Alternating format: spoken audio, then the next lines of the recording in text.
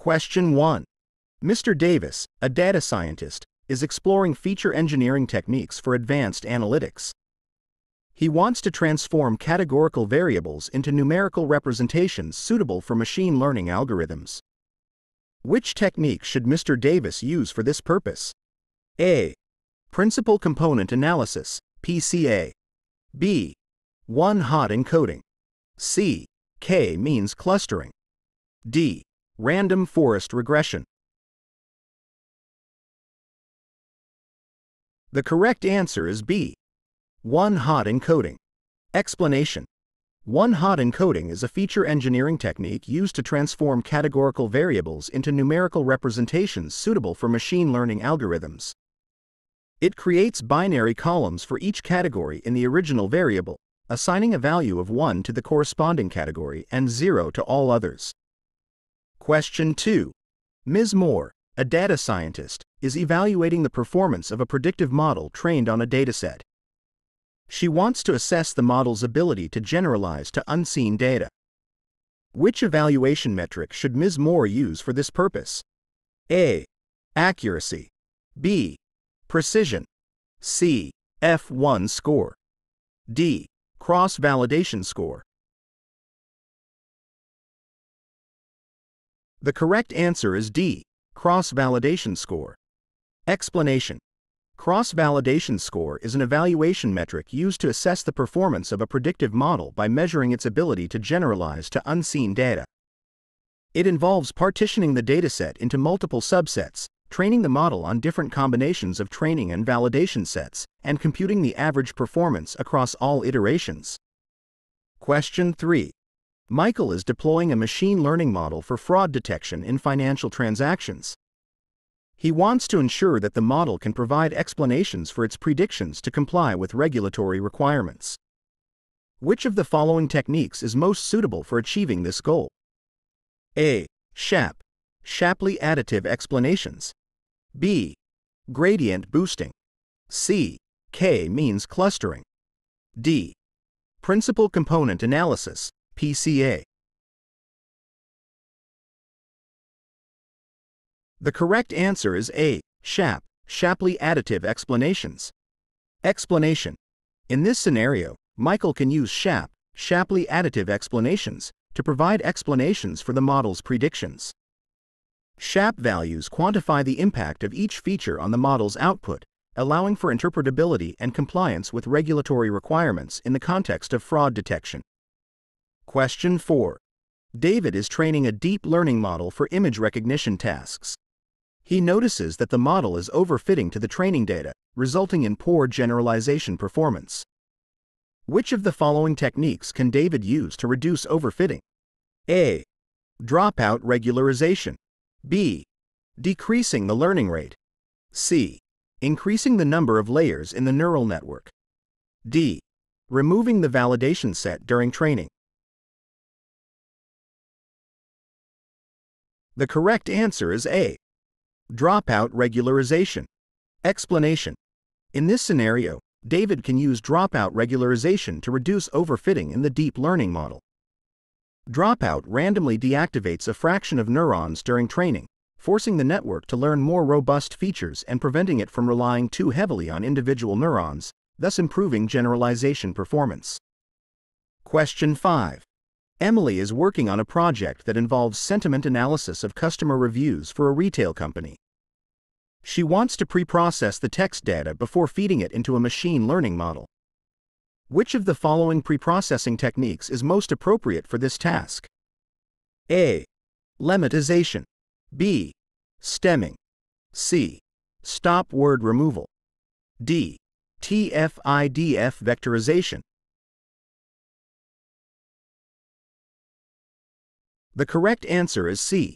Stop word removal. Explanation. In this scenario, stop word removal is the most appropriate preprocessing technique for sentiment analysis. Stop words are common words that carry little semantic meaning and can be safely removed from text data without losing important information relevant to sentiment analysis. Question 6. Mr. Clark, a data scientist, is preparing a dataset for advanced analytics.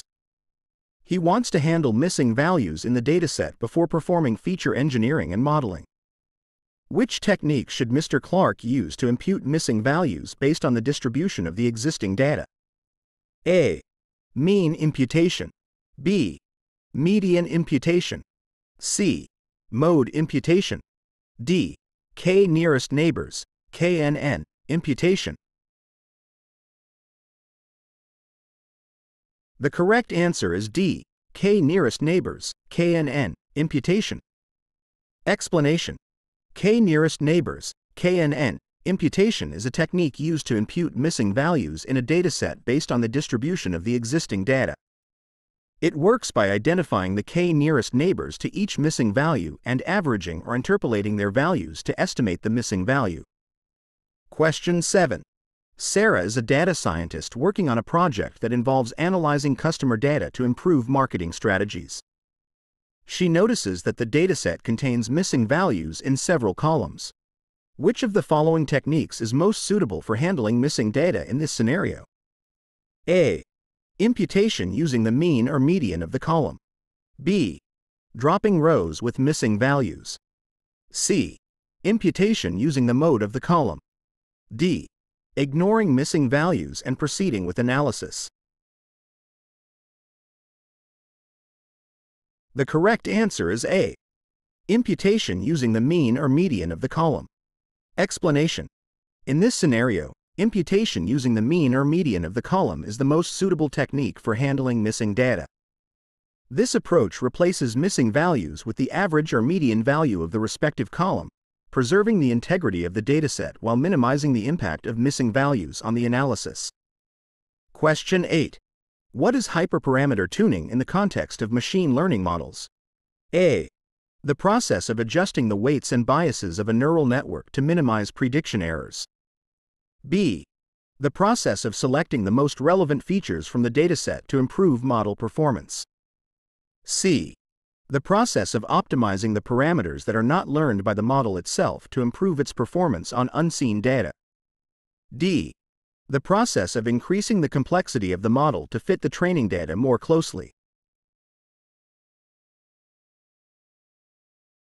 The correct answer is C. The process of optimizing the parameters that are not learned by the model itself to improve its performance on unseen data. Explanation. Hyperparameter tuning involves optimizing the parameters that are not learned by the model during training. These parameters control the learning process itself, such as the learning rate, regularization strength, or the number of hidden layers in a neural network. Question 9. In the context of advanced analytics, what is the primary objective of data governance and compliance? A.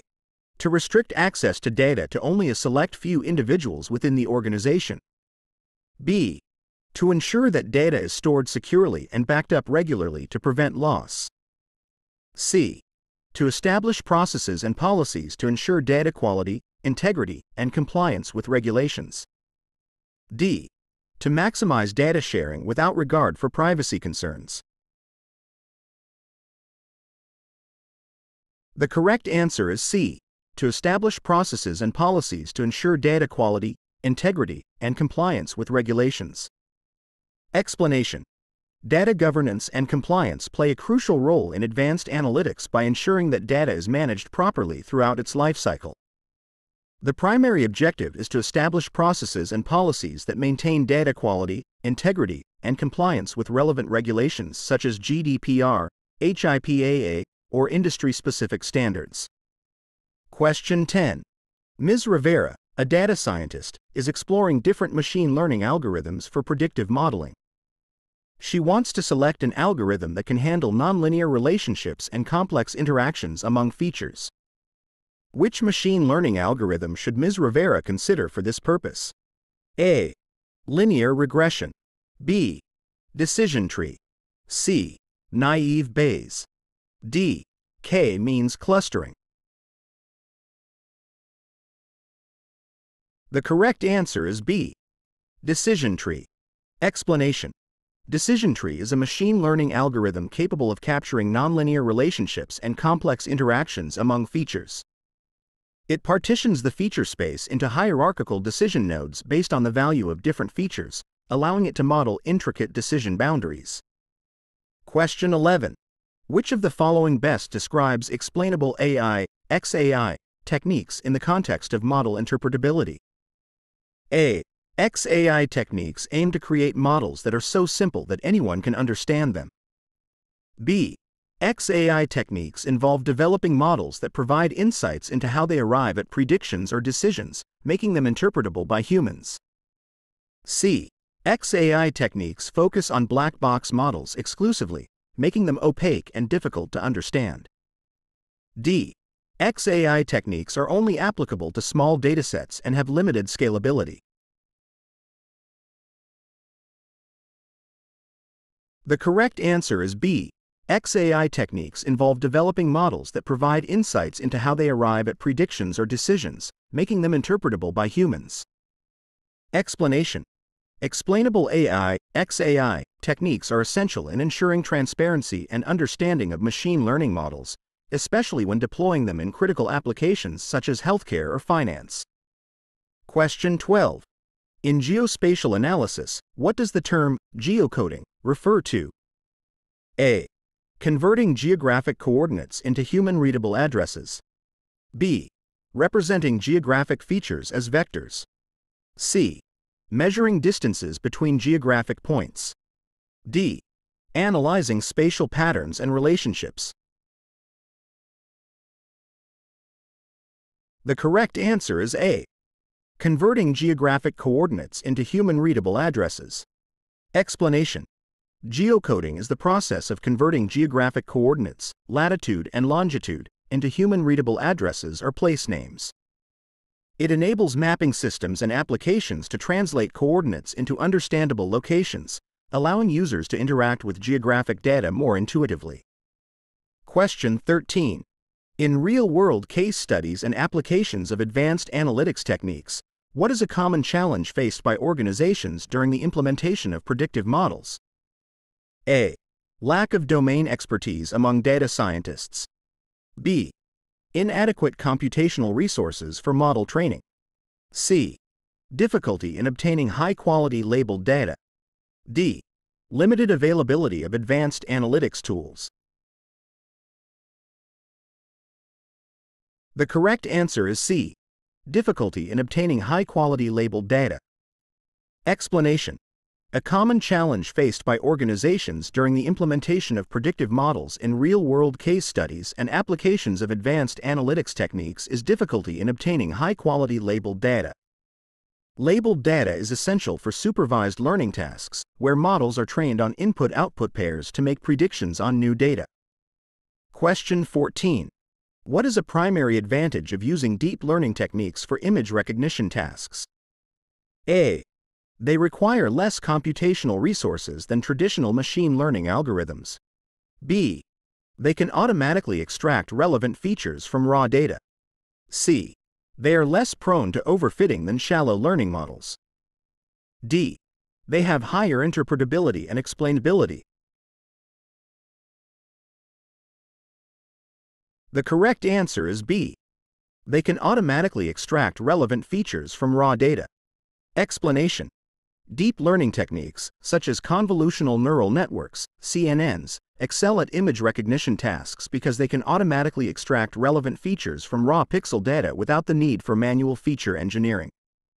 Question 15. When applying deep learning models for time series forecasting, which architecture is commonly used for capturing temporal dependencies in sequential data? A. Recurrent neural networks, RNNs. B. Convolutional neural networks, CNNs. C. Generative adversarial networks, GANs. D. Autoencoders. The correct answer is A. Recurrent neural networks, RNNs. Explanation. Recurrent neural networks, RNNs, are a type of neural network architecture commonly used for time series forecasting tasks. RNNs are well suited for capturing temporal dependencies in sequential data by maintaining an internal state that represents information from previous time steps. Question 16. Mr. Evans, a data scientist, is performing data preparation for advanced analytics. He wants to scale the numerical features in the dataset to a standard range to prevent features with larger scales from dominating the modeling process. Which technique should Mr. Evans use for this purpose? A. Min-max scaling. B. Standardization. C. Robust scaling. D. Log transformation. The correct answer is B. Standardization. Explanation. Standardization is a data preprocessing technique used to scale numerical features to a standard range by subtracting the mean and dividing by the standard deviation. This technique ensures that all features have a mean of 0 and a standard deviation of 1, preventing features with larger scales from dominating the modeling process. Question 17. What is the primary advantage of using interactive dashboards for data visualization? A. They require less computational resources. B. They allow users to explore data dynamically. C. They offer higher accuracy in predictions. D. They are easier to deploy than static visualizations. The correct answer is B. They allow users to explore data dynamically. Explanation. Interactive dashboards provide users with the ability to explore data dynamically by interacting with visualizations, filtering data, and drilling down into details. This enables users to gain deeper insights, identify patterns, and uncover hidden trends that may not be apparent in static visualizations. Question 18. What is the primary objective of survival analysis techniques in data science? A. To identify clusters of similar data points for analysis. B. To detect outliers and anomalies in the dataset. C. To predict the time until an event of interest occurs. D. To optimize reinforcement learning algorithms.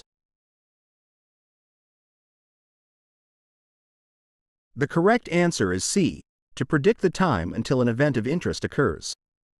Explanation. Survival analysis techniques in data science are primarily used to predict the time until an event of interest occurs. This type of analysis is commonly applied in medical research, reliability engineering, and business analytics to study the duration until the occurrence of an event such as death, failure, or customer churn. Question 19. In the context of feature importance and interpretability in machine learning models, what technique can be used to identify the most influential features in a predictive model? A. Principal component analysis, PCA. B. Recursive feature elimination, RFE. C. K-means clustering. D. Random oversampling. The correct answer is B. Recursive feature elimination, RFE. Explanation. Recursive feature elimination, RFE, is a technique used to identify the most influential features in a predictive model by iteratively removing less important features based on their contribution to model performance. RFE ranks features according to their importance and selects the subset of features that maximizes predictive accuracy. Question 20. Which of the following is not a characteristic of streaming data analytics? A. Processing data in real time. B. Handling large volumes of data efficiently. C. Storing all incoming data for future batch processing. D. Providing insights quickly for immediate action.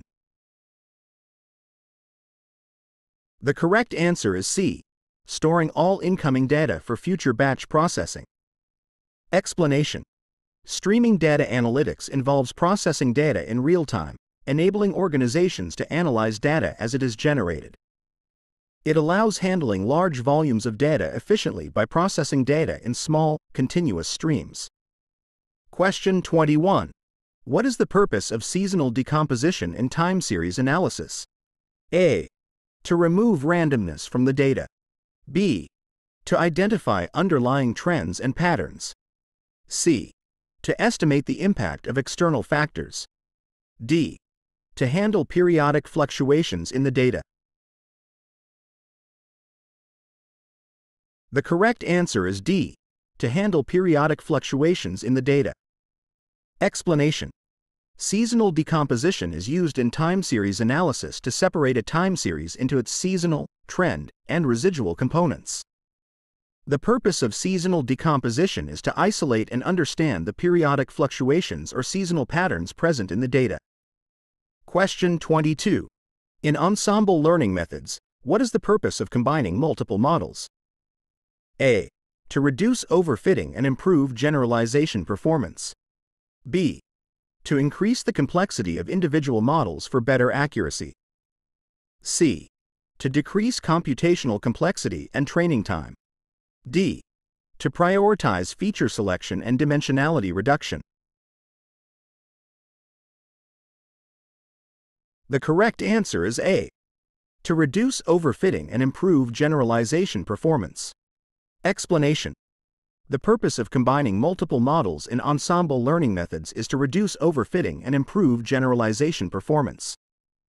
Ensemble methods, such as bagging, boosting, and stacking, combine the predictions of multiple base learners to produce a final prediction that often outperforms individual models. Question 23. When handling imbalanced datasets in advanced analytics, what method can be employed to address class imbalance and improve model performance? A. SMOTE, synthetic minority oversampling technique. B. K-fold cross-validation. C. Principal component analysis, PCA. D. Hierarchical clustering. The correct answer is A. SMOTE, synthetic minority oversampling technique. Explanation. SMOTE, synthetic minority oversampling technique, is a method used to address class imbalance in imbalanced datasets by generating synthetic samples for the minority class. SMOTE creates synthetic examples by interpolating between existing minority class instances, thereby increasing the representation of the minority class in the training data and mitigating the effects of class imbalance on model performance. Question 24. What is a key consideration when deploying machine learning models in a production environment? A.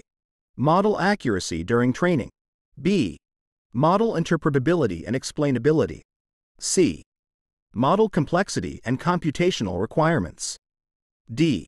Model performance on validation data. The correct answer is C. Model complexity and computational requirements. Explanation. Model complexity and computational requirements are critical considerations when deploying machine learning models in a production environment. Complex models with high computational demands may not be suitable for real-time applications or environments with resource constraints. Question 25. In graph theory, what does the degree of a node represent? A. The number of edges connected to the node. B. The weight of the node. C. The centrality of the node. D. The density of the graph. The correct answer is A. The number of edges connected to the node. Explanation. In graph theory, the degree of a node refers to the number of edges connected to that node. It indicates the level of connectivity or the number of adjacent nodes linked directly to the given node. Nodes with higher degrees often play more significant roles in network analysis, as they have more connections and influence over the network structure.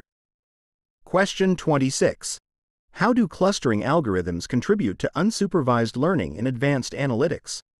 A. By predicting the survival time of individuals in a dataset. B. By detecting anomalies and outliers in the data distribution. C. By grouping similar data points into clusters based on their characteristics. D. By optimizing reinforcement learning policies through trial and error. The correct answer is C. By grouping similar data points into clusters based on their characteristics. Explanation. Clustering algorithms contribute to unsupervised learning in advanced analytics by grouping similar data points into clusters based on their characteristics. Unsupervised learning techniques aim to discover hidden patterns and structures within datasets without the need for labeled data. Question 27. In Bayesian methods and probabilistic programming for data science, what is the primary advantage of using Bayesian inference over frequentist approaches? A. Bayesian inference provides exact probabilistic statements about model parameters. B. Bayesian inference is computationally simpler and more efficient. C. Bayesian inference does not require prior knowledge or assumptions. D. Bayesian inference is less sensitive to sample size. The correct answer is A. Bayesian inference provides exact probabilistic statements about model parameters. Explanation. The primary advantage of using Bayesian inference over frequentist approaches in Bayesian methods and probabilistic programming for data science is that Bayesian inference provides exact probabilistic statements about model parameters. Question 28. Which technique is commonly used for dimensionality reduction in high-dimensional data while preserving the pairwise distances between data points? A. K-means clustering. B. Support vector machines, SVM. C. Decision trees. D. Principal component analysis, PCA. The correct answer is D. Principal component analysis, PCA. Explanation. Principal component analysis, PCA, is a widely used technique for dimensionality reduction that aims to preserve the essential structure of the data while reducing its dimensionality. PCA achieves this by finding the principal components, which are orthogonal directions that capture the maximum variance in the data. Question 29. What is the primary goal of sentiment analysis in text analytics? A. To classify text documents into predefined categories. B. To extract and summarize key information from text. C. To determine the emotional tone or sentiment expressed in text. D. To generate text-based recommendations or predictions. The correct answer is C. To determine the emotional tone or sentiment expressed in text. Explanation. Sentiment analysis, a key component of text analytics and natural language processing, NLP, aims to determine the emotional tone or sentiment conveyed in text documents. Question 30. When considering ethics and bias considerations in advanced analytics, what is a potential consequence of algorithmic bias in decision-making systems? A. Reduced model complexity and interpretability. B. Increased model robustness and generalization. C. Unintended discrimination and unfair treatment. D. Enhanced model performance and accuracy. The correct answer is C. Unintended discrimination and unfair treatment. Explanation.